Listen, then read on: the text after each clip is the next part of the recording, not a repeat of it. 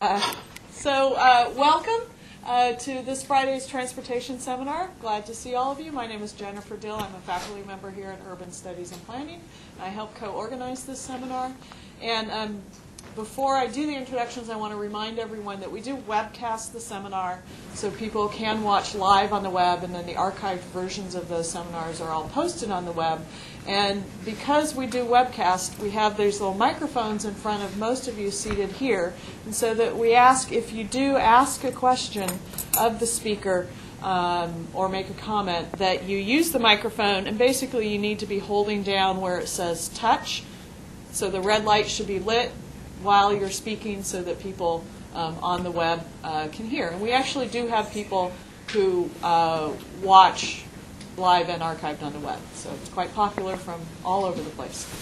So without further ado, I am happy to present Mike Rose and George Hudson from Alta Planning and Design. And Mike Rose is one of the alum of our Masters of Urban and Regional Planning program from 2 years ago, I think. Losing track of time here. George is not one of our alums, but he is an alum, as you can see, if you can read his shirt, from actually my alma mater, UC Berkeley. So that's perfectly. Oh, a duck too. Okay, and actually you're a duck too, if I remember correctly.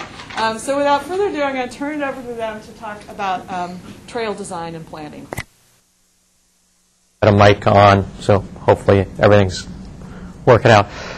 My name again is George Hudson. I'm a landscape architect, and I work for a small consulting company called Alta Planning and Design, and we actually specialize in trail bike ped projects. And as a landscape architect, my role is often to implement projects that are planned and master planned and get them in the ground. So today we are going to be talking about the general process of planning for trails and also what's involved in getting trails in the ground. And so, overview of our presentation, feasibility and master planning for trails, and then taking from feasibility into conceptual design, permitting, construction, design and construction drawings, bidding, and ultimately construction. And we're involved with all of these components on trails. And it's a field that if you are a cyclist or with an agency, it seems every community has certain trail needs. And it's a field that's really growing. There's a significant amount of work nationwide with trail planning and design and implementation. So when we start out with a trail feasibility study, essentially we usually have an agency that has an idea of taking a trail from point A to point B.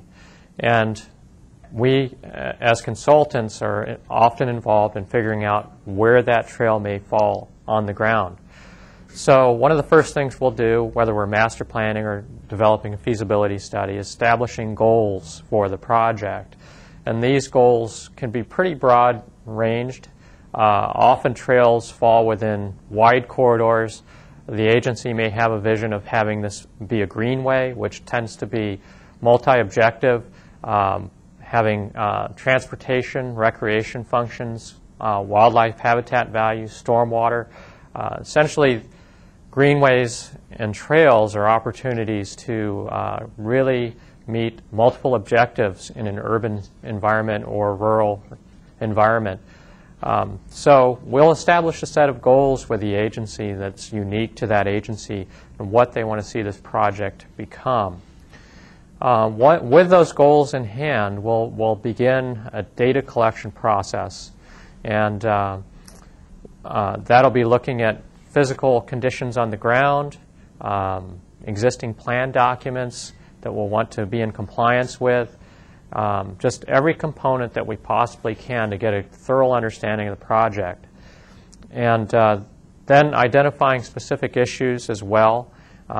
If you have different types of trails, such as an earthen trail in a national forest, it's going to have a different set of issues versus something that is in an urban context, such as a railwood trail project. I know someone here is from the Sullivan Gulch neighborhood. You're looking at a potential railwood trail project there. And that's going to have its own specific set of issues that needs to be addressed. So we'll develop kind of the universe of alternatives of alignments once we have our base mapping and data collection completed, where the trail might fall on the ground, and then to reach a preferred alignment, we'll develop evaluation criteria that might include such items as cost, ease of implementation, number of people served. We'll develop specific evaluation criteria that typically ties to the original goals and objectives that we developed, and we'll use those to screen through the alignments and come up with a preferred alignment. From there, we can then develop costs and specific design recommendations for that alignment. So again, just a little more detail, establishing goals and objectives. We work with our client group. Our clients are 100% public agencies, and we also seek the input of the community. So there's very often public process. Just about every trail project we do, unless the client specifically does not want us to conduct a public process, we will work with the community. We'll work with various agencies, Fish and Wildlife. If there's environmental issues, there may be flood control district is real common because we're looking at corridors that are going through areas that are typically undeveloped at this point in urban context. Drainage ways are common. Utilities as well. Power lines are good opportunities for trails. So we'll work with the community and agencies to establish those goals and objectives. And again, that'll help us develop our evaluation criteria. So data collection, I mentioned getting our hands on as many existing plan documents as we can that are relevant to a particular trail. This could be a neighborhood plan. It could be an environmental report that was done for a project adjacent to the trail corridor. It could be roadway improvements that are planned. City general plan usually has some general information that's relevant to our trail planning effort. We'll look at information such as demographics. There's a trail project that I worked on in Gladstone area, the trolley trail, and it turned out that that community had a 17% representation of senior citizens in that area. So there's very specific needs that community wanted to see met on the trail. We will then conduct field work as well, going out to look at the sites where these trails may go. If it's following street right-of-way, how much right-of-way is available for the trail, what are the physical constraints presented, topography, water bodies, wetlands, creeks, that sort of thing are all relevant that will play into what can and can't be done on the site. So getting a little more detailed into identifying specific issues, multi-use trails, which typically are separated from roadways, will almost always interface with a road somewhere along the route. And the number of roadway crossings is a big issue. You can have a trail that literally the recreational and transportation benefit of that trail can be compromised by the number of roadway crossings that you have. Then, of course, there's how do you actually design a roadway crossing to be safe for a multi-use trail? And we utilize a whole host of tools to kind of bring about the best, highest level of safety on roadway crossing. Creek crossing and kind of falls within the same realm of environmental resource. There may be endangered species issues that we have to address on water bodies. There could be plants and animals present in natural resource areas that will have a very strong influence on how the trail can be laid out, how it can be constructed, even when it can be constructed. On the Willamette River here, there are certain times of the year where there are migrating salmon in the river where you cannot do any work in the normal, ordinary high water of the river. So there's actually work windows that are defined for when things can be done. Safety is a big consideration on any trail, and that goes beyond what you think of in terms of crime issues, things like that, and it can tie into the type of trail that you have. If it's a railwood trail, the rail operator will have some very set criteria in which they'll want to see the trail designed to. Typically a certain setback they'll want from the center line of their tracks, methods of separation of the trail from the rail line. Those are key things that a railwood trail will involve. And we'll often work with local police as well when we plan a trail out. And local police officers will know where the hot spots are for crime, what the issues are. So we'll employ design solutions to address crime on trails. And in general, nationwide, it's been shown that trails tend to be fairly safe places. They don't generate crime. And if there's a trail area that has issues, bringing in legitimate use to that area with trail users tends to drive out the illegitimate use. And we've seen that time and time again in the work we do. But when we go out to the neighborhoods, every neighborhood views their trail as unique. And though that solution may have worked over in southwest Portland, it's not going to work in northeast Portland because they're a different neighborhood. So it's real important for us as trail designers to listen closely to the community that we're working within and be responsive to what they're saying. We spend a lot of time out in the field with the communities, seeing issues firsthand, and then working with them to arrive at design solutions to those issues. And in addition to kind of good design and thoughtful design in creating safe places, we'll get into infrastructure for public safety, which includes things like lighting, emergency call boxes, even remote video monitoring is an option for trail safety. Now, I personally have never had to employ that level of measure of safety on a trail. I developed the East Bank Esplanade down here, and that area prior to the trail development was a pretty unsafe area of town. Folks didn't go down there. There was a lot of drug activity going on. So we actually wired the whole East Bank to do video monitoring of that facility. And in the event there was significant crime on the East Bank Esplanade, we would then go to the route of video monitoring. That obviously has never materialized. The trail went in, it's been a great success, and people are using it. When we were developing the East Bank Esplanade, we did not know, there was no guarantees that this investment was going to be a success. So we were kind of sticking our neck out a little bit there. Land acquisition is always a key issue with building a trail. Sometimes you're starting out with a general concept of getting to point A to point B. Looking at who owns the land, we'll often look to utility corridors, drainage ways, rail corridors, because those provide long interrupted areas of opportunity to put a trail. But often we'll be looking at private property and what types of acquisition are needed. We'll have to define that as part of our feasibility study. What are the property impacts?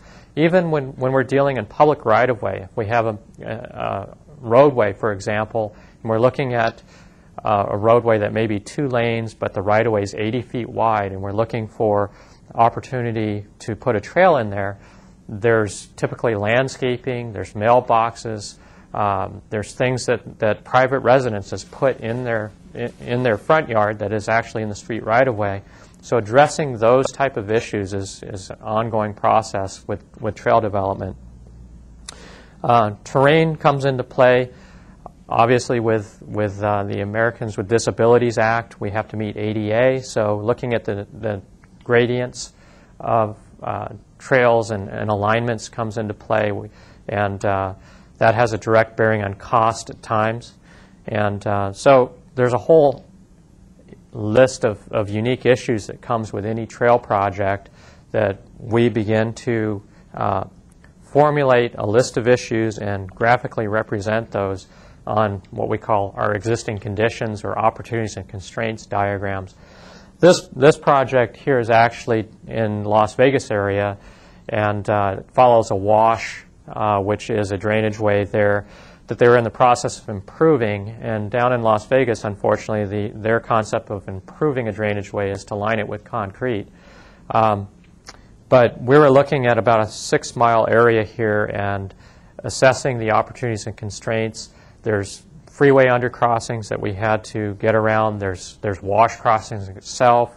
There's invasive species along this route that we would like to see taken out and replaced with native vegetation. So the opportunities and constraints diagram provides us with a real quick tool to bring everyone to the same page so that when we begin looking at alignment alternatives, everyone can understand what the issues are. So once we have our alignments, we begin developing our evaluation criteria. And there's really no upper limit to the number of evaluation criteria that you can have. Kind of trail user experience, is it positive or negative? Does it capture some of the unique features along the trail route? What are the safety issues again? Is the route safe?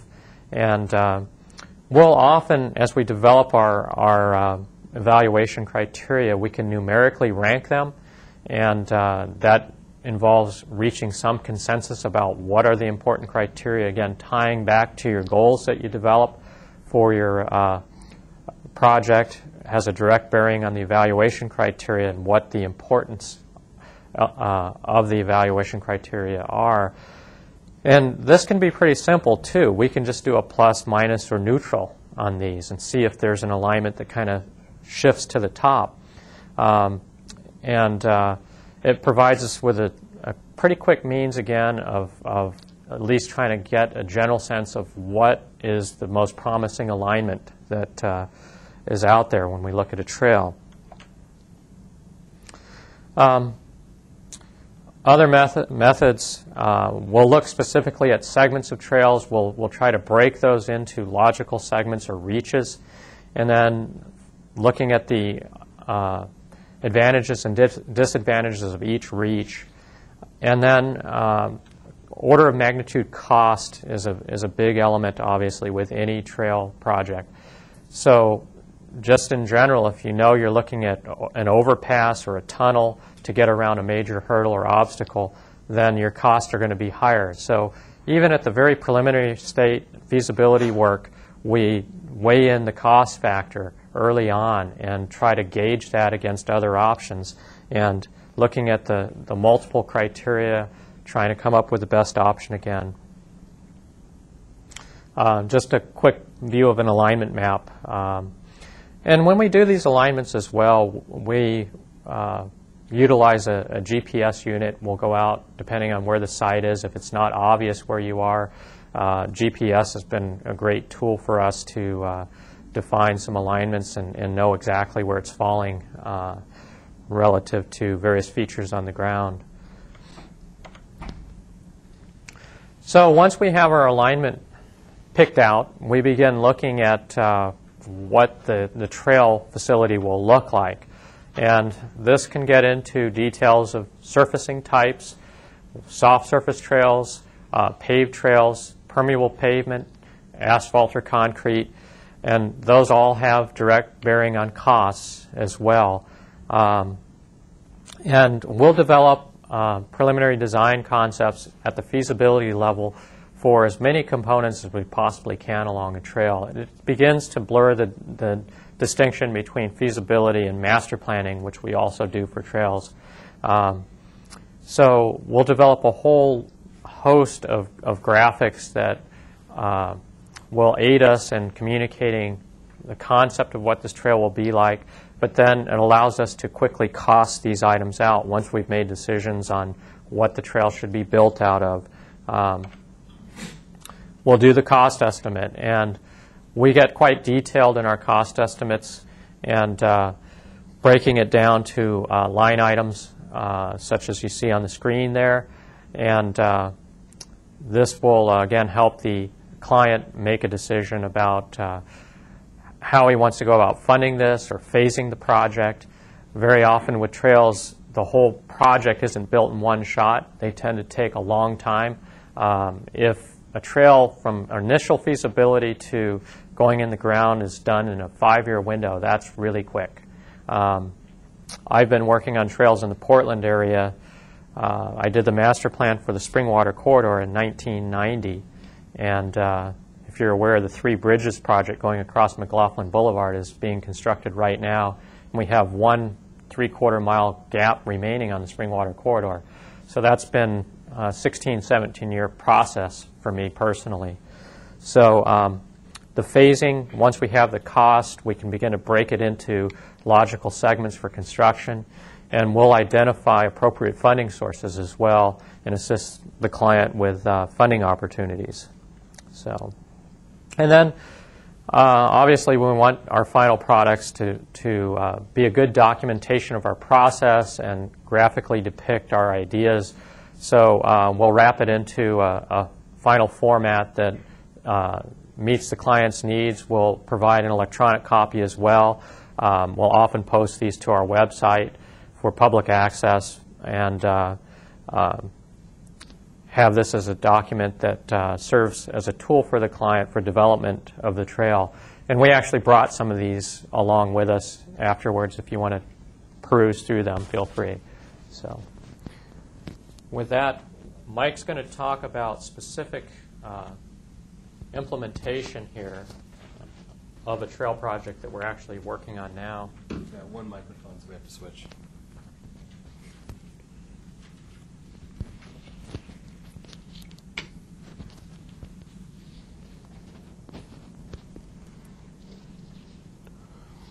So hopefully I'm on. Somebody will tell me if I'm not working, I guess. Yeah, okay. Well, I'm going to assume it's working until somebody tells me it's not. So I know Jennifer introduced me already, but my name is Mike Rose. I finished the MERT program here. It will be 2 years this June. Before that, I had a bachelor's degree in landscape architecture. So when I left this program and I ended up going to work for Alta, I was originally hired as a planner. And very shortly, probably about a month, we landed a project that was implementation of a trail. And they immediately pulled me in using my landscape architecture background, and I've been doing implementation work ever since. It's been almost a year and a half now, and I'm really enjoying it. Hopefully someday it'll get me back into doing some planning work as well, but it's a lot of fun. So I'll talk about some of the projects that I've been working on right now. So we talked about the steps in the process, the master planning and the feasibility study, and then we're moving into the point where somebody's decided, okay, we're going to build this trail. So you want to go into the conceptual design. This a little bit blurs the line between the master planning and feasibility because you do some of this already. But again, this is the early design phase. This is the illustration of your ideas. You know, you're going to use sketches, photo sims, not real hardline plans at this point. And the point of doing this conceptual work is just to convey the main ideas of what your design is. You know, where are things going to go? What might they look like? It's just an initial phase, oftentimes working very closely with the client to discuss what the exact elements are that they want to have.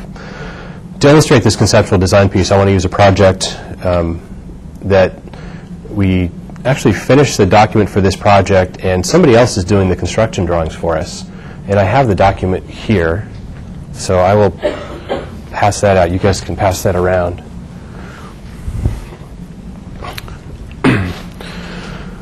Anyway, it's known as the Clark County Wetlands Park. It's in, I have to say, Las Vegas, Nevada, because everyone here thinks it means it's in Vancouver.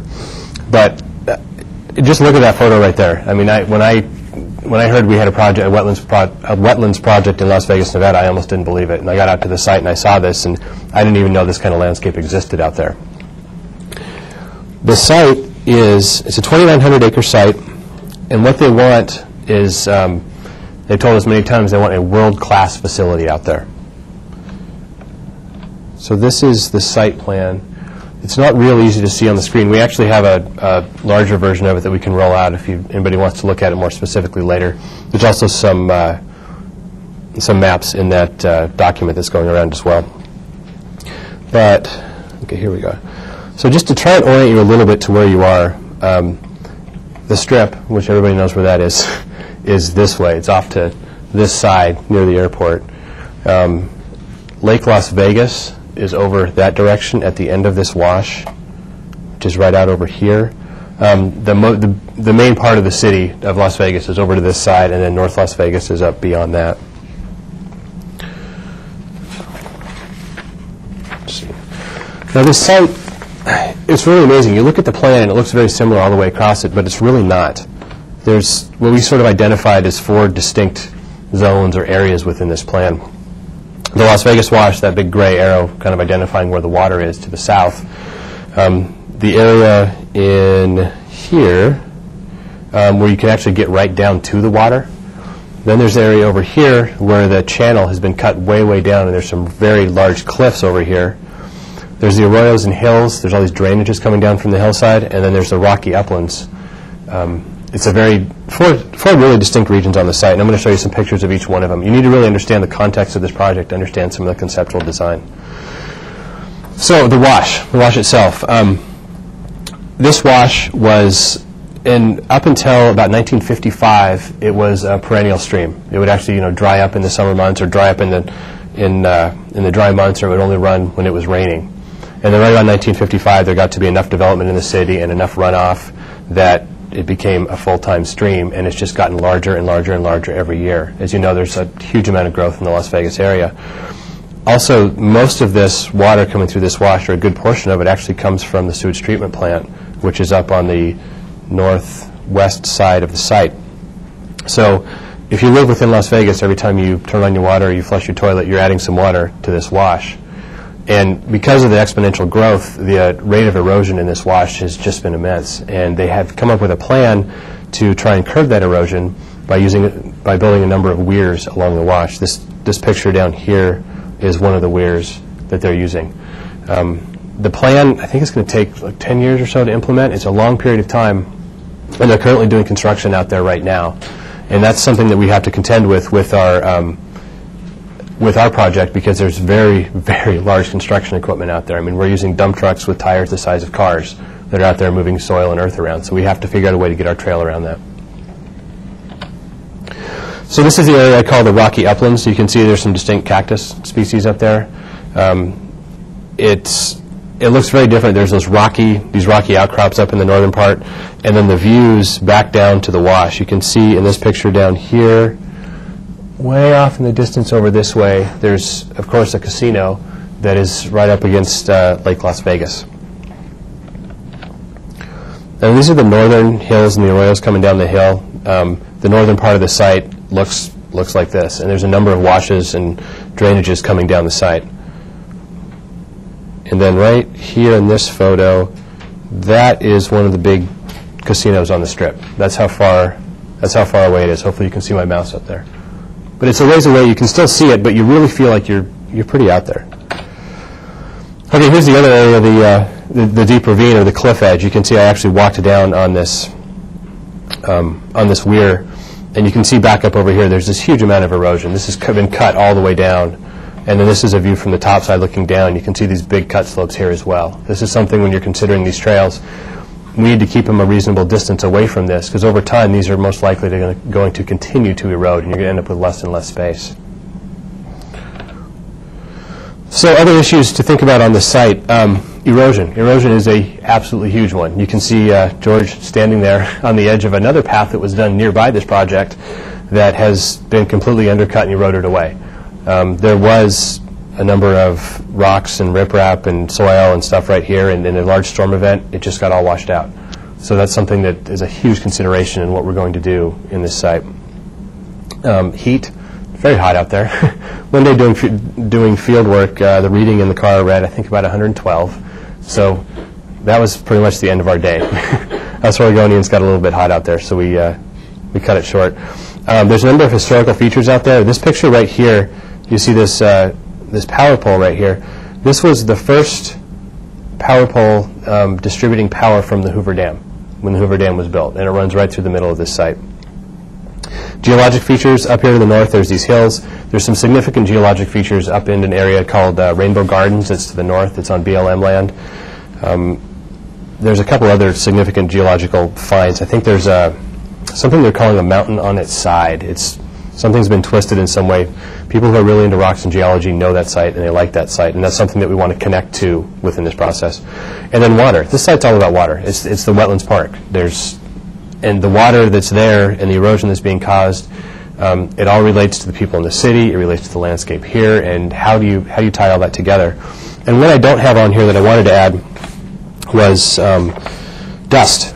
There's a lot of dust out there. It's very dry. So if you have 6 or 7 horses walking out there in a line, or people on mountain bikes, you're going to kick up a lot of dust. And that's a concern not only in this park, but that's a concern all over the city of Las Vegas. And that's something that was brought up later in our process that we hadn't really thought about. So back to the site plan again. When we started this process, we were given a guidelines plan that somebody had already done. They had come out and they had identified some potential trails throughout this area. There were 4 types of trails that they wanted. They wanted a multi-use trail. They wanted a trail for pedestrians only. There would be sort of these hikes off to the side of the multi-use trail. They wanted trails for equestrian uses. And they also wanted mountain bike trails. It's a great place for mountain bike trails.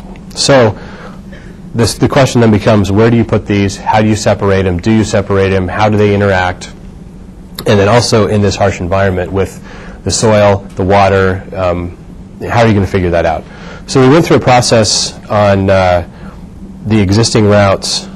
We evaluated the existing routes they had, and then we actually proposed some different ones. And some of the things we were looking at for where those existing routes were included the soil type. There's soils out here that are highly erosive. There's some that are actually corrosive to concrete. If you were to use concrete features out there, they would actually corrode the concrete. Terrain was another really big one. The floodplain, of course, was an issue as well. So we went out there and we either walked or drove almost all of these existing trails we were given using a GPS, which in fact I'm using a GPS that was software that was developed in the ITS lab here at PSU, and it's actually worked for us really, really well.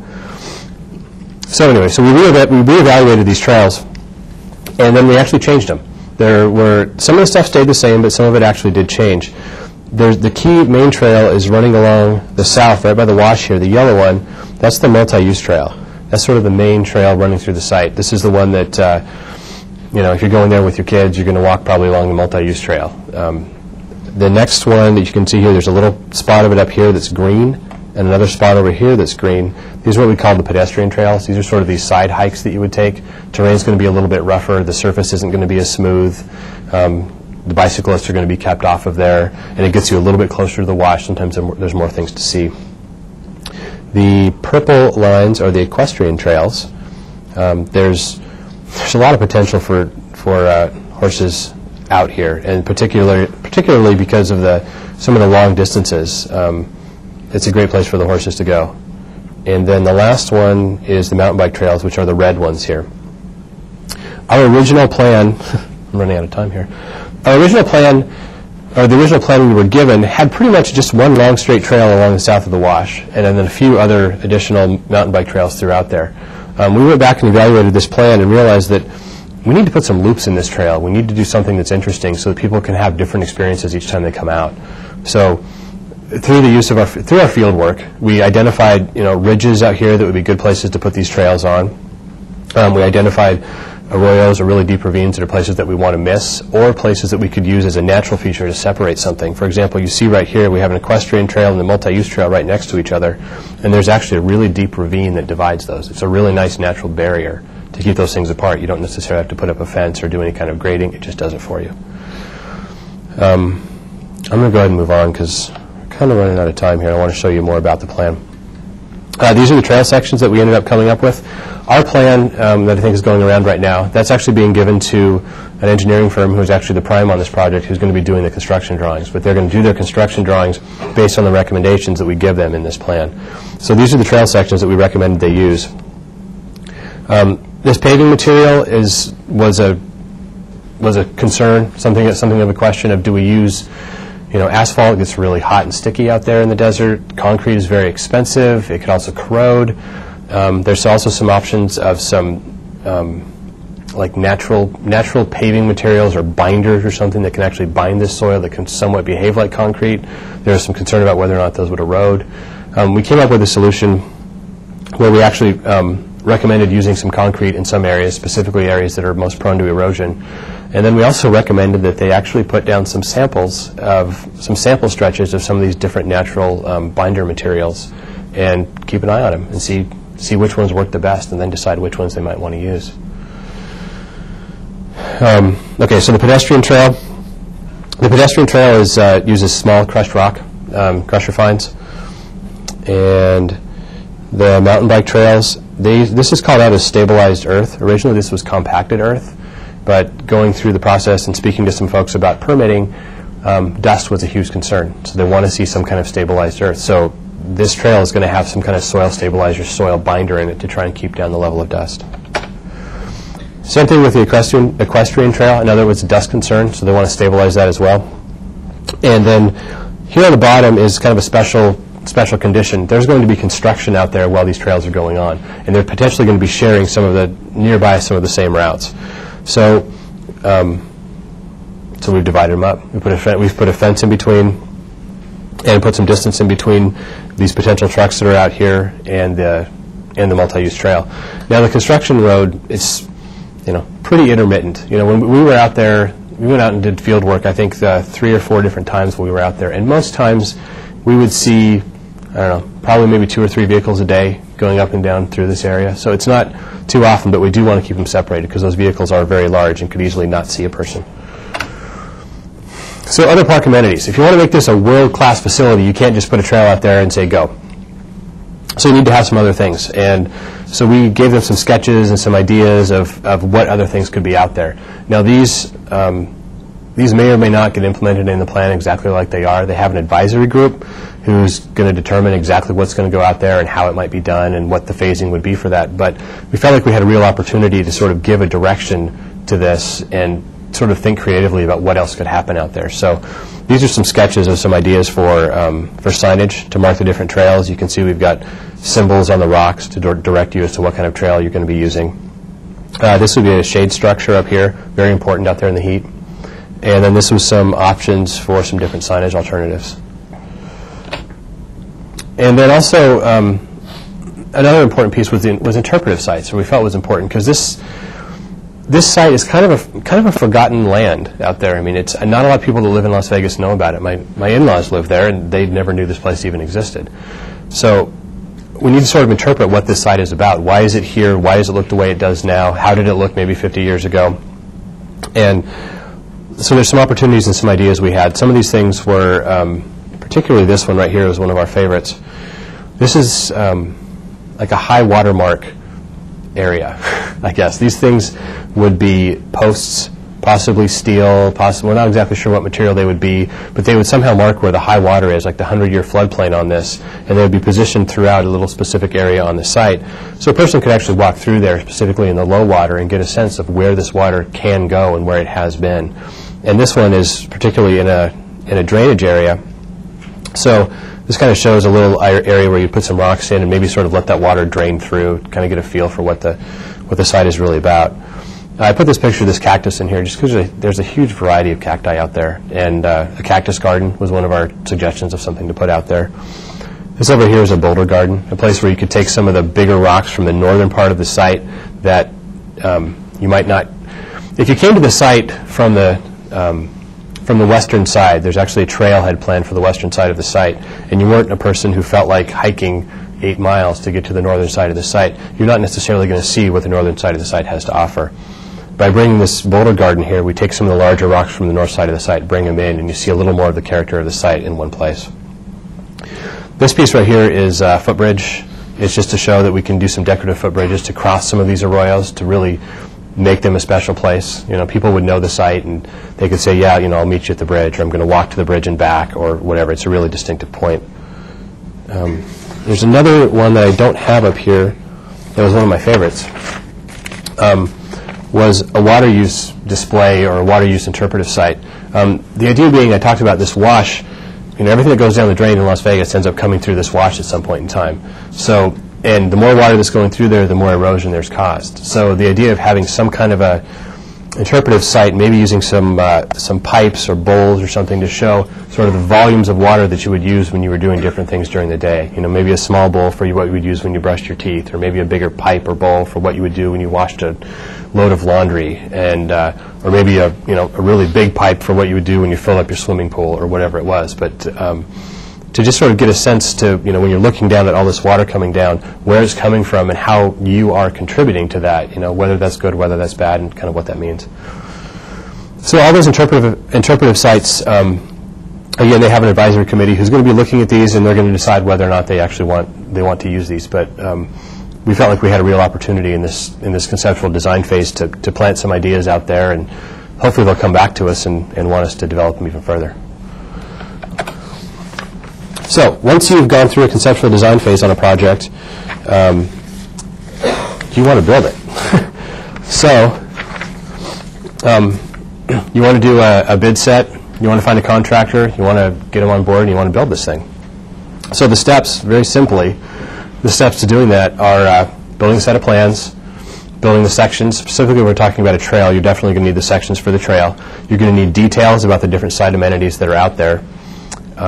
Specifications, which is like sort of almost like a detailed instruction manual for how to build what you see in the plans. And then also the all-important cost estimate. So to illustrate this piece, I'm going to use another project from Lake Oswego. It's called the Stafford Basin Multi-Use Trail. It's currently under construction, and I'll show you some construction photos of it in a little bit. But this is a design or a bid set, and I have the set here if you guys feel like flipping through it. That's the actual set that I've been using out on site during construction administration, so it might have markups and lines and changes and stuff on it, but that's what the set would look like if they would actually build something off of.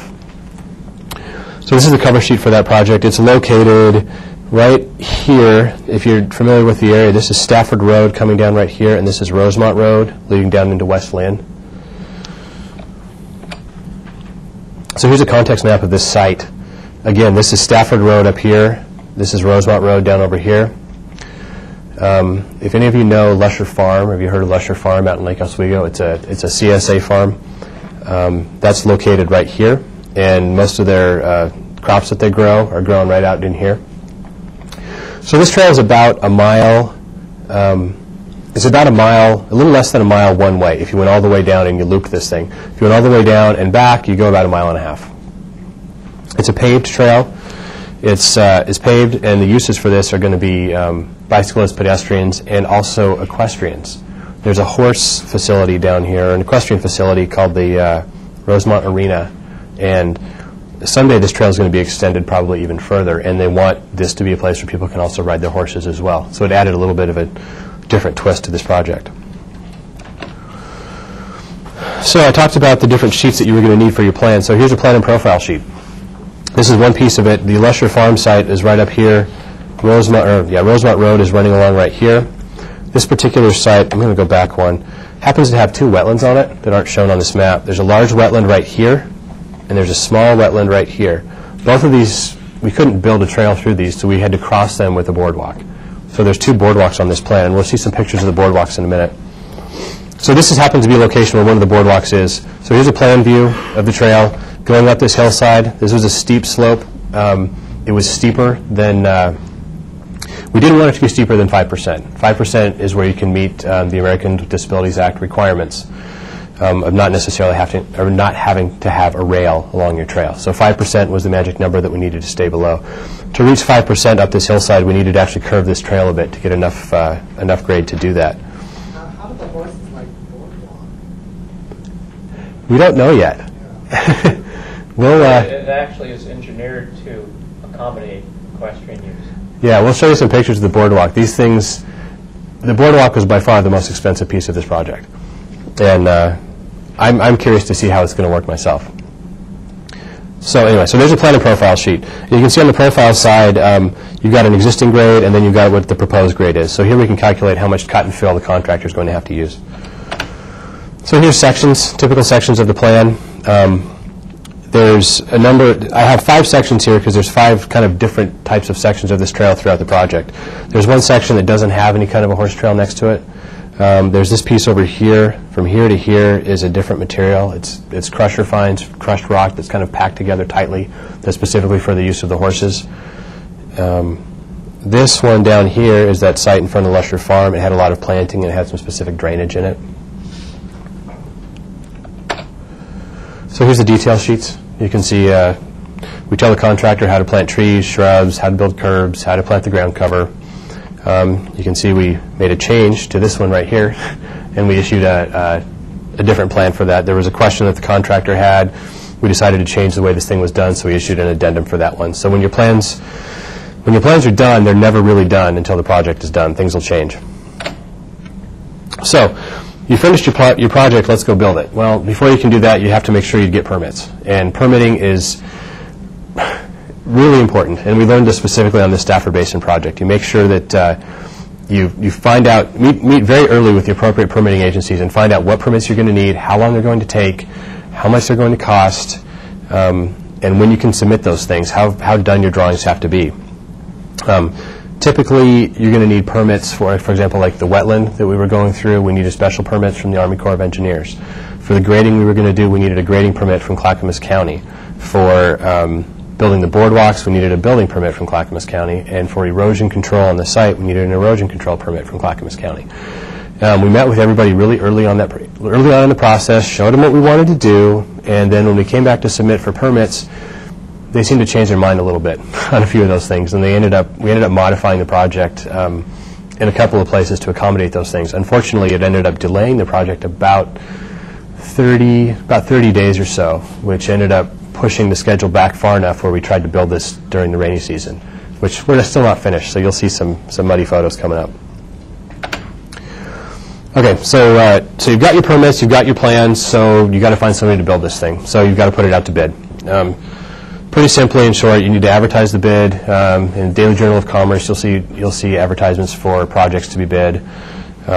You'll hold a pre-bid meeting with all the people who actually want to bid on this project, tell them the specifics of this project, what the bidding requirements are. After everybody has the plans in their hands, all the contractors will sit around and try and figure out how much it's going to cost for them to actually build this thing. And at that point in time, we got a lot of questions from bidders, specifically about that boardwalk. They're very curious as to why the boardwalk was built the way it was, because it looks like it's built for an army to cross. And I'll show you in a bit. Then we can issue addendums as necessary. They sometimes, we'll find that there's a flaw in the plans, or the contractors something isn't clear, or we need to answer some of the questions. We'll issue that, and we'll make sure we get that out to all the bidders so it's a level playing field. The bids will come back. They'll open the bid and simply award the contract. Hopefully, it always runs that smoothly. Okay, so construction. So we have a contractor on board. We've awarded the contract, and we're going to build this thing. So this is the same project. This is the Stafford Basin Multi-Use Pathway. This view that we're looking at right now, this is Stafford Road right along there in the back, and then Rosemont Road is sort of running to my left. This is that cut slope I showed you in the plan and profile view. And this dump truck right out here is dumping some soil to put on the edge of the boardwalk. So some of the first steps out there is to put in your erosion control fencing. This is erosion control fencing right here through this wetland area. This is some grading. The first preliminary grading is scraping off the soils across the top. And then here they are laying some rock and checking the slope of that. This loop over here, it brings up another important point that when doing a process like this, it's always really important to make sure you have accurate survey data of your topography on your site. We ended up with an interesting circumstance on this project. We were provided survey data from the city of Lake Oswego, which came from their GIS system. Well, that survey data was interpolated from aerial photographs, and we relied on that for much of this trail. And then when we went out to actually lay out this trail, we realized that in some sections it really wasn't very accurate. It was off kind of consistently by about 3 to 4 feet. And the more we investigated that, we kind of realized that more than likely the aerial photography that was used for interpretation of this was registering the tops of the grass when the grass was really tall, rather than actually giving us the actual elevation of the soil itself.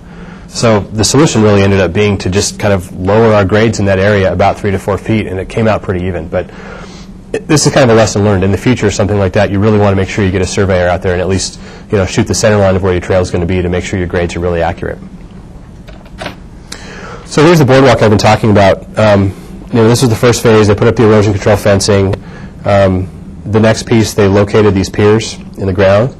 And then the next one, you can see they put these steel H-beams or steel I-beams on here to support this structure. And then lastly over here, and they're not quite finished with this yet, they're installing the decking on top of this boardwalk. But you can see with those beams spaced as tightly as they are, and the thickness of the steel and the thickness of the piers, horses are going to be able to walk across this no problem. In fact, you might even be able to drive a car across it, although we're going to make sure you're not allowed to.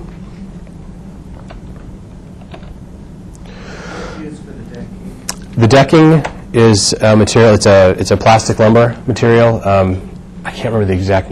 Techwood. Was it Techwood specifically? Yeah, it's Techwood. The stuff is actually really amazing. I should have brought a sample with me today. It's really, really hard, and it's really heavy.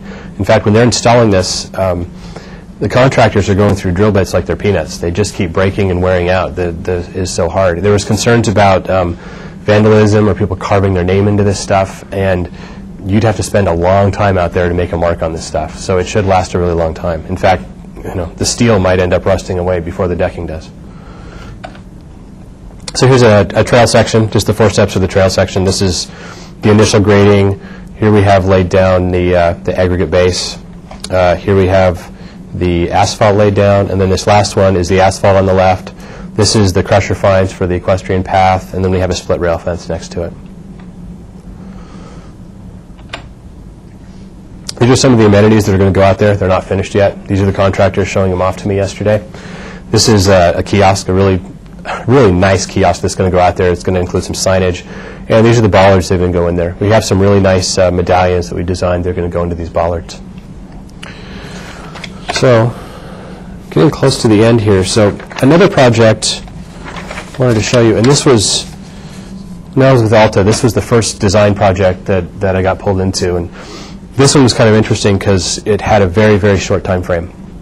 It was in Lancaster, California, which is just north of Los Angeles. It's about the northernmost part of Los Angeles County you can get to. It's right near Edwards Air Force Base and right on the edge of the Mojave Desert. So anyway, it's called the Amargosa Creek Pathway. And this is the best context photo I had of this thing. But this is Amargosa Creek. This is the trailhead that we designed for this. This is the trail we designed for this. And this is a lake they call Lake Lancaster. This is the project that we actually designed and that was built. So we have a trail that ends at the lake, and we have a trailhead here that's disconnected from the lake. There's going to be, we're working on having a phase 2 where we work our way around either the edge of this lake or we work our way across this lake into this trailhead. By the way, the trailhead is also located right on the Antelope Valley Fairgrounds site. This up over here is a brand new facility called the Antelope Valley Fairgrounds. Lots of big facilities for exhibits and things like that. So it makes sense to have this trailhead here. It is a good connection. And when we actually really connect this thing, it'll be an even better connection. An interesting piece of this also was some extra permitting that was required, because this is a freeway. This is Highway 14, the Antelope Valley Freeway. And this trail goes underneath and is going to end right here on the other side of this freeway and then eventually connect. But in order to build underneath a piece of property owned by Caltrans or a facility owned by Caltrans, you have to get some special permitting. And it was kind of a long process. We actually met with the people at Caltrans more than once, talked about what they were going to need, what they required, and they have the ability to say, we want fence here, we want this here, and if you don't comply with what they want, they won't give you the permit required to do so, and we obviously needed it.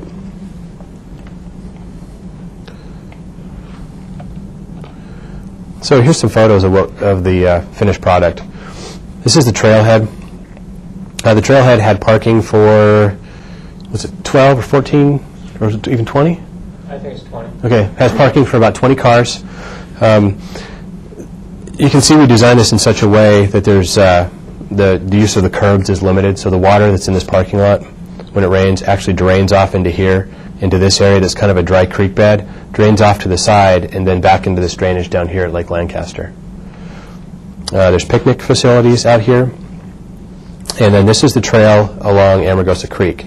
It goes up against a neighborhood that's up against a sound wall out here. So in the future, we've actually designed in stubs of irrigation to add plantings and irrigation and future amenities out here on this project. But this project was definitely coming in phases. They had some funding that a funding source that they were potentially going to lose if they didn't use. So when they came to us with this project, they said, okay, we have this much money, we have this much time, we want to build as much of this trail as we can. And so we came out and we got this done. From the time we started this project to the time it was actually finished in the ground, I think was about 8 months. It was amazingly fast. So here's another view of the trailhead. You can see, of course, it's got a restroom. All good trailheads have those, I suppose. And this is a facility where they're going to show some. They're going to have some signage or something about the trail itself. Plantings, and what was kind of pleasing about this site when we actually went back and saw it was this is the freeway right here. And when we were out there thinking about this for design, we thought that this was really not a great place to be. We were putting in picnic tables and thought, I don't know, you'd really want to sit there and use that picnic table. Well, when we went back out there, we ate lunch at one of the picnic tables, and believe it or not, it wasn't too bad. It was a nice place to be. The views are actually pretty interesting from there. The sound from the freeway itself wasn't too bad, and it came out really nice. We were really pleased with this You might mention the project. floodplain elevation there. Oh yeah, floodplain. that was a key on this project. Was this lake floods, and it will flood a lot. It will get really high. So we had to make sure that the key piece of this was the restroom. The restroom had to be at a certain elevation so that the restroom wouldn't flood. So it was a challenge in terms of how to design and grade this parking lot for that to happen. I mean, a couple of our first iterations had the restroom up seemingly on a hill by itself to try and keep it out of the floodplain. And through a couple of design revisions, eventually got to this this solution. And so the restroom is the highest point, and all the water is kind of sloping back into the floodplain. But when this does flood, water will probably reach, I would say water might make it all the way up to probably right about here, in an extreme flood event. However, the water coming through here isn't moving at a real fast rate. Usually it's moving pretty slowly. The water in Lake Lancaster isn't actually moving. It's just kind of sitting there. It's kind of a detention basin. So these plants and these rocks and everything should stay in place when. And then soils, right? Oh yeah, soils. Yeah, this is also a challenge because of the soils. We're trying to figure out what to plant out there. So we took some soil samples and we brought them back to Portland with us, and we planted some seeds in them to just see what would grow, and absolutely nothing grew. So we got some additional soil samples and we had them send in for testing. And the results we got back, the salt content and the content of boron in this soil was so high that virtually nothing would grow in this. It was we were looking at agricultural charts for plants that were really tolerant of bad soils, and we couldn't find any that would actually grow in this particular environment right on the edge of the desert. So what we ended up doing in this project is actually excavating out the poor soils and bringing in soil that these plants would grow in. So you're looking at this trailhead, and I should have taken a picture farther back, but this trailhead is actually sitting on a bunch of fill, and at about the top, I don't know, I think 12 inches or so in the areas where there's just shrubbery, and then in areas where there's trees, it even goes down, I think, as far as 2 feet, is actually soil that was imported specifically so that those plants would grow there. And not to mention, it's also a desert environment. It does get very hot. The client was also very concerned about vandalism in this area because it is a little bit remote, particularly if there's nothing going on out at the fairgrounds at the time. So the benches and the picnic tables and all that stuff needed to be very vandal resistant. And so getting into that, there's a number of catalogs where you can just sort of order concrete benches, and these concrete benches are pretty vandal resistant. I mean, they've got rebar inside of them. You could pound on those things pretty good, and they're not going to crack. And you could paint them over, and they're painted with a vandal resistant coating that you can go back and you can wash this stuff off. And it looks like they've actually been holding up fairly well. They've been out there. When we saw them, they'd been there for probably about 6 months, and so far there hadn't been any damage to them.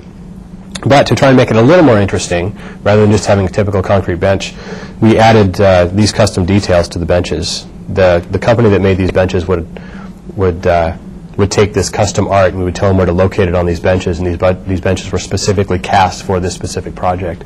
So we got information about some of the native wildlife that was out there, and we put those onto the benches. So here's Roadrunner, this big one over here. This one is the native jackrabbit, and then there were 2 others of coyote and A hawk, yeah, and a hawk was the other one. And these actually turned out really, really nice. I mean, we're really glad it adds a little extra to this project. It really sort of ties it to Lancaster rather than wherever else these benches might be located. Mention skateboarding. That's good. Yeah, and that's the other thing. If you look at where these benches are located, you can see right over here. This is the edge of the pavement, and then this is the edge of the bench, and then there's the same thing over here. A consideration and a concern was that people were going to come out here on their skateboards and they were going to jump up on the edge and they were going to rail slide down these benches and they were going to chip up the edges of the benches. Well, it doesn't show quite as well as I'd like in these photos. I needed a sort of a different view of it. But we specifically positioned these benches far enough away from the asphalt or from the concrete and within this decomposed granite material that they're sitting in, that somebody on a skateboard isn't going to be able to get there. They're just not going to be able to roll up to get to it. And even if they did, they'd make it once and they'd fall in decomposed granite and they wouldn't be able to roll any further. So you've probably all seen those little clips that people put on walls and benches and things all over the city to try and prevent people from skateboarding on them. In fact, I think there's a whole bunch of them right out here. This was a design solution so that you wouldn't have to come back and retrofit something like that or even plan that into your design in the first place. And you can see the benches have held up fine and with no signs of damage, but if you want to skateboard on the trail, you can do so. You're just not going to be able to break the furniture while you're out there. Is there anything else you want to mention on this one? No. Okay. I think that is it for today. So I have my website address up there. If you want to find out more information about the trails work that we're doing, some more information specifically about these projects, you can go to the website. You can access my email and George's email also from our website. And if you're really into this stuff, we have a quarterly newsletter that comes out that you can subscribe to as well. And we can take questions now if you like. And I want to remind people when you ask questions to use the microphone in front of you so the web viewers can hear. Yeah. I just had a couple of questions about the funding sources that you mentioned, that there were some funding sources that were expiring. Were they federal grants? Were they, if you could chat just a little bit about where the money came from, particularly, for example, the large Las Vegas park and that sort of thing. The funding for the Amargosa Creek Pathway, I believe, George, that was a grant through, was it through Caltrans, actually, that one came from? State Fish and Wildlife. Oh, that one was State Fish and Wildlife. Yeah. Okay, yeah, it was a grant through State Fish and Wildlife. They had gone through a public process, a public design process. There was a number of public meetings. They came up with a conceptual plan for this trail, and then they submitted for the grant. They won the money for the grant. I think the grant itself was about $500,000, somewhere around there. But it had a time frame on it. So they got the money, but they had to actually implement whatever they were planning on implementing with that money within, I believe it was 2 years from the date they got it. And when they called us, or when we actually got that contract, they had about 8 months before that was up. So they had to design and get this thing in the ground very quickly. Funding for the wetland park in Las Vegas, and George, help me with this if I don't have the specifics of it, but the funding for the wetlands park is a little bit different in Nevada. Nevada has a whole lot of BLM land, and a certain portion of sales from the BLM land is pulled into parks funding for sites and cities in Nevada, and basically that's pretty much where that funding comes from. I know they have some other smaller funding sources mixed in with that, but mostly it's proceeds from the sale of BLM land within the state of Nevada, and that's, from what I understand, that's pretty unique to the state of Nevada. About Lake Oswego. Funding for Lake Oswego? That's from their Parks and Recreation fund that they use for the city. In fact, I should have a picture of a sign of it. There's a sign out there that's Stafford Basin Trail, your tax dollars at work, or your funding at work. So it's just part of the General Parks Fund. Yes. I was wondering if you do any sort of like a feasibility study, like to weigh benefits and costs for each of the trails. I'm sorry, for each of which? The trails that you propose, do you do any sort of like a feasibility study, like to weigh benefits and costs proposed to your clients? Well, yes. I mean, George talked about that initially when we came in. These last projects that I was talking about, for example, like the Stafford Basin Trail, there had been a feasibility study done on that previously, and we came in the implementation phase of that. We were in fact, there was already a permit. There's a land use permit specifically for a trail that was already in place that was issued by Clackamas County. So when we came into that project, we were given a piece of land that, and they said, okay, build a trail, and we want a hard surface, we want it to accommodate horses, and we're willing to cross the wetlands and pay for the boardwalks. Now, in terms of cost of that design, when we were working through the design, we did talk about different options of cost for building that thing. I mean, obviously there were some other boardwalk solutions that would have been far cheaper. Those boardwalks they're looking at combined, I think, is over $160,000 for those 2 boardwalks alone. And that's very expensive for a piece of this trail. That's it's over a third, I think, of the entire project budget was just going into those boardwalks. So through the process, yeah, we did talk about the cost of different materials. We talked about different kinds of fencing and what that was. And then in the wetlands park as well, we did the same thing. We didn't come in the very early feasibility study phase of that, but we came in more in a conceptual design phase right in between going out to actual construction documents. So we did talk a lot about material costs, particularly in the kind of paving surfaces that you could use out there.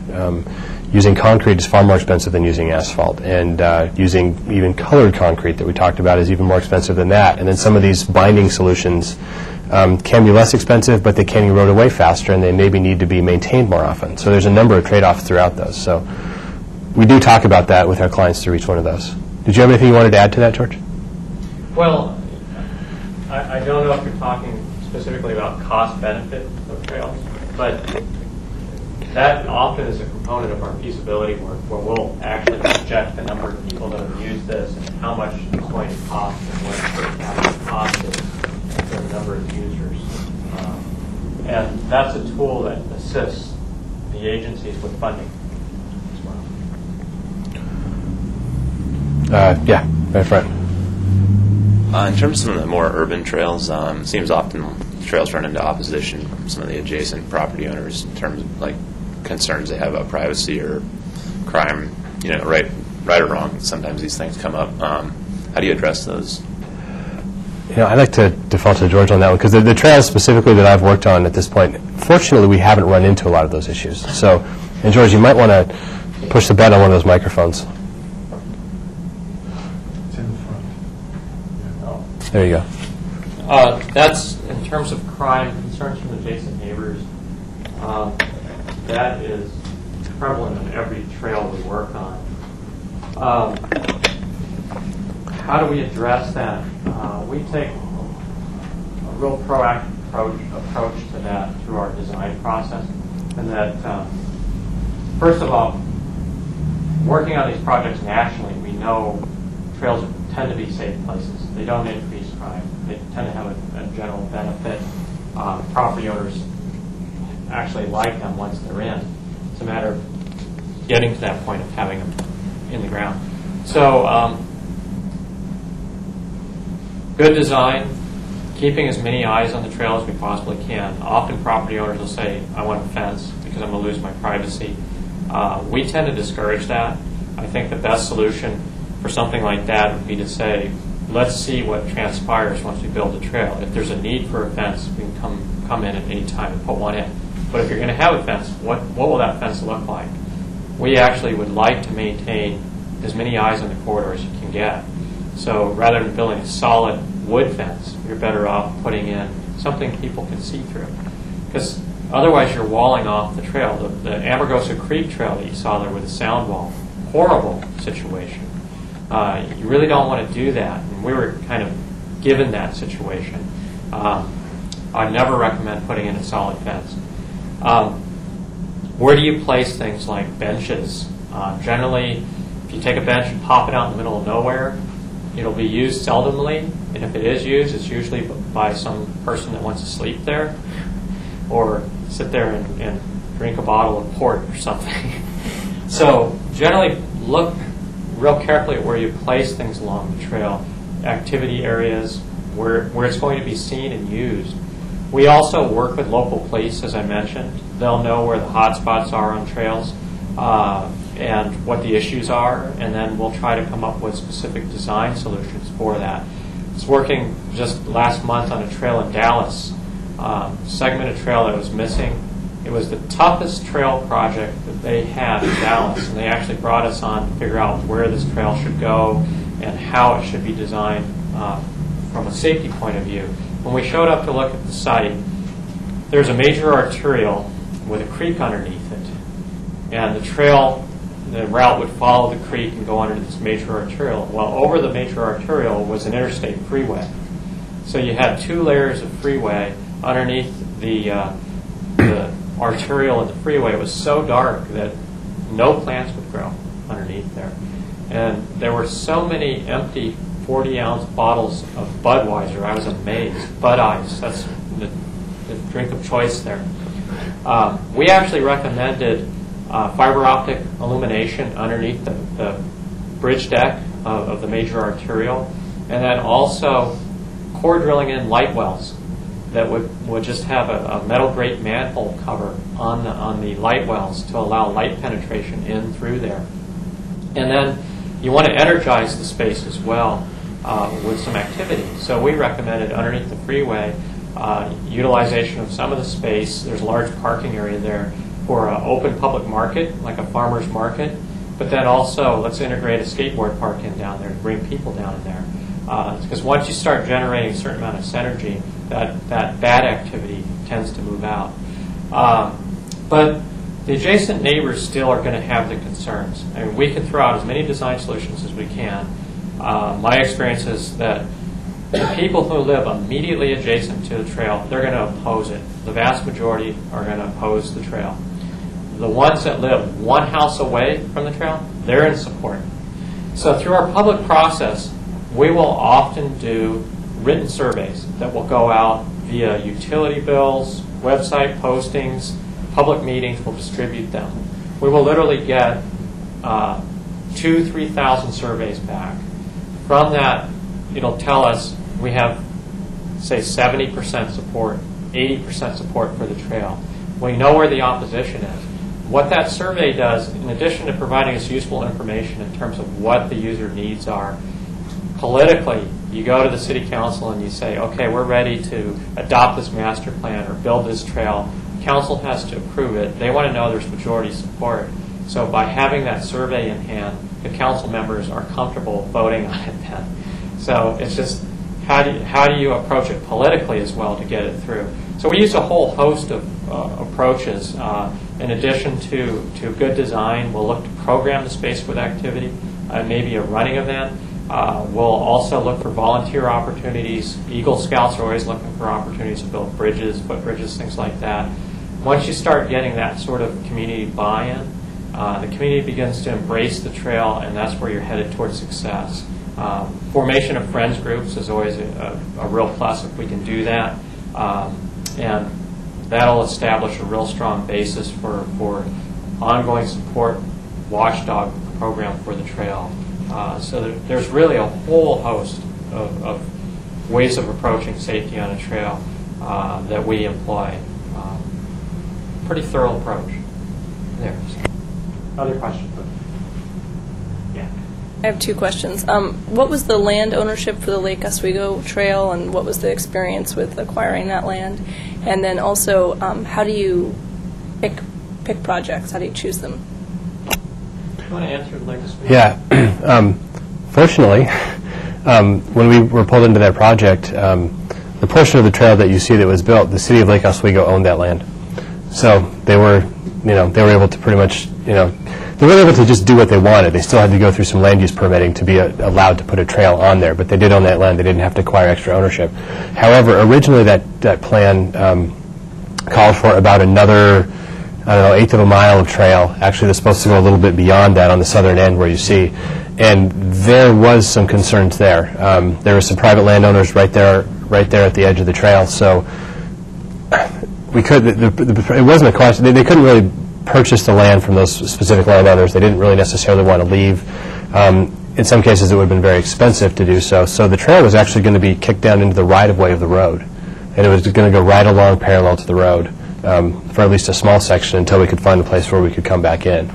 So in answer to your question, the piece that's built, the city of Lake Oswego already owned it. The piece that we ended up not building, there was going to be some tricks and some concerns about getting around, and we did talk about some issues with some with potentially buying a piece of property to put this trail on, or some land swap with the city to try and get that to work. Do you have more to that? The Lusher Farm site, which was the main piece in Lake Oswego, is actually purchased by the Three Rivers Land Conservancy.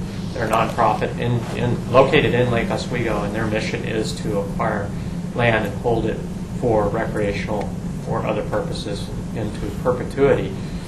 So they were actually partners with the city, and they actually handled the acquisitions in that area.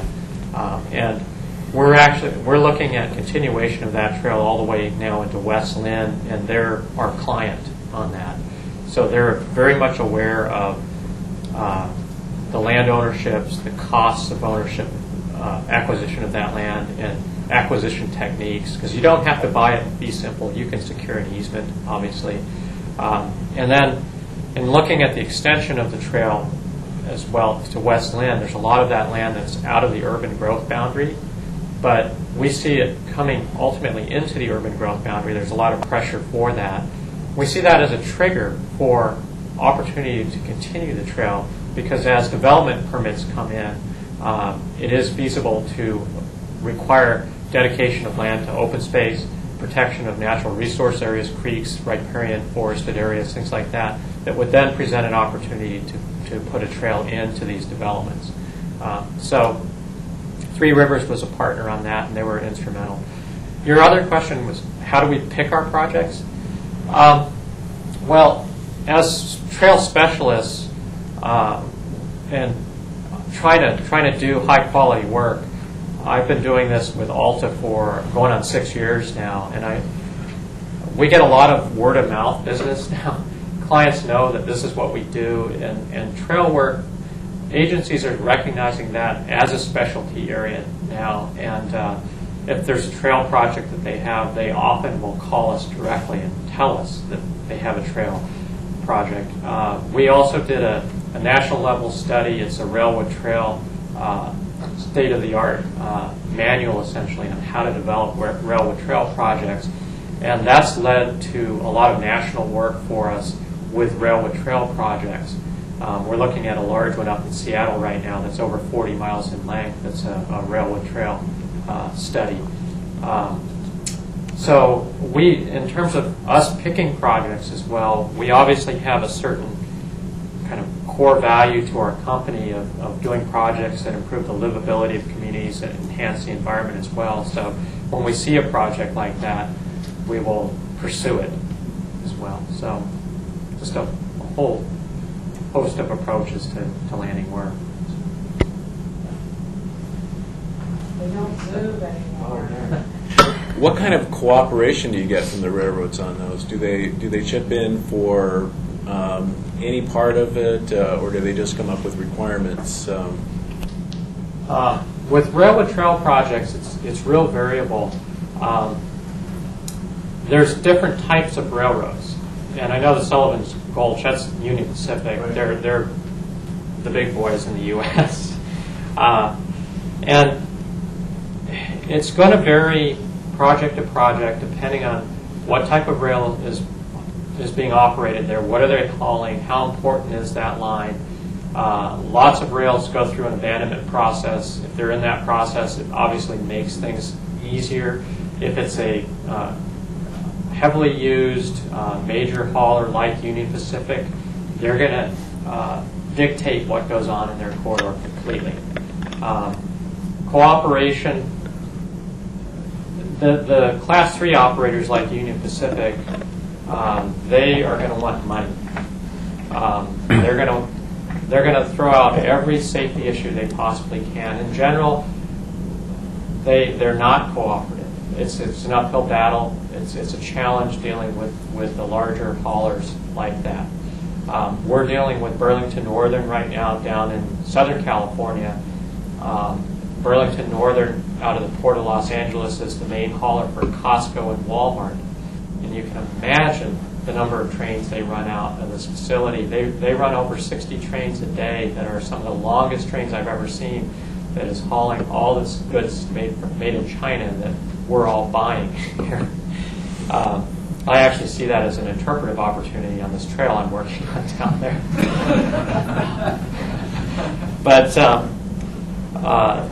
So what are they hauling? How many trains? How fast they're moving? These are all going to have a bearing on what the rail is going to want. Generally, they're going to have standards that they're going to immediately throw out at you. They're going to tell you that they are not in the business of providing trails. They're opposed to it as a general policy, no trails in their right-of-way. But then they're always willing to discuss it.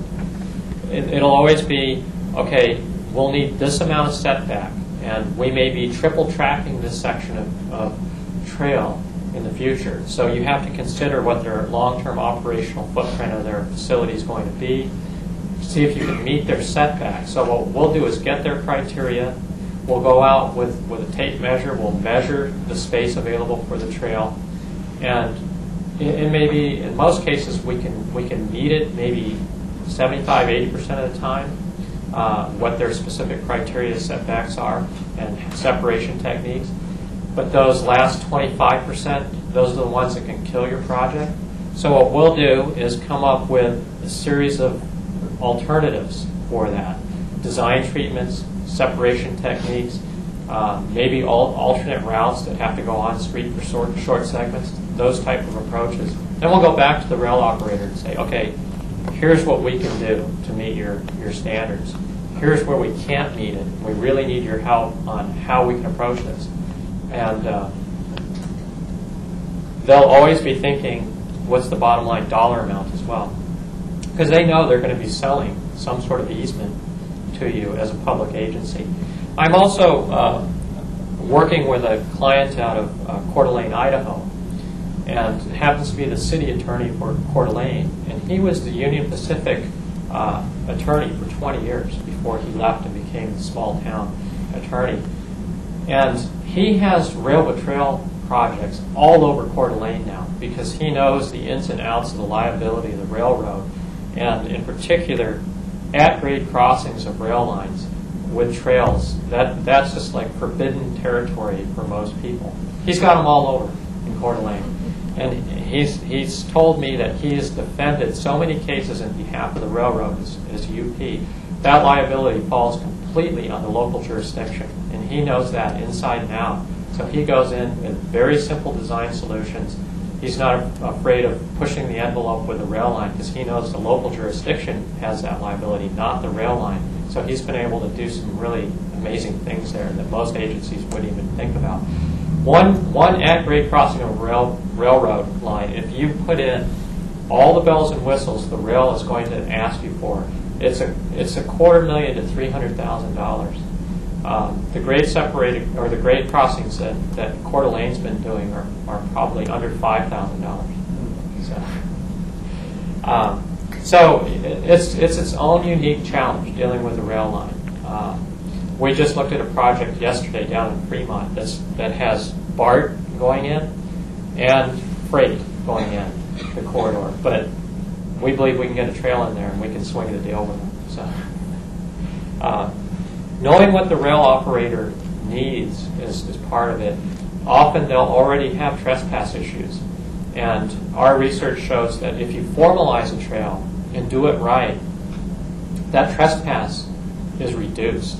The liability on the rail line is reduced. There may be need for like track upgrades, things like that can be dovetailed into a railroad trail project. And all of a sudden the rail operator's kind of looking at it. I get paid to get rid of this area of land that I'm really not using. I'll have a maintenance road I can access my line on. I can solve this trespass issue that's been a thorn in my side, and I can get some good brownie points for the community. So they'll start to see the benefit of it, but it's a long process, and you really have to work closely with the rail operators on it. When do you get them involved? As soon as you possibly can. Yeah. The worst thing you can do is plan out your whole trail and then go to them with your plan.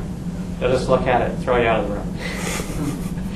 So yeah, the sooner you can bring them on, even at the concept stage, and let them know what you're thinking.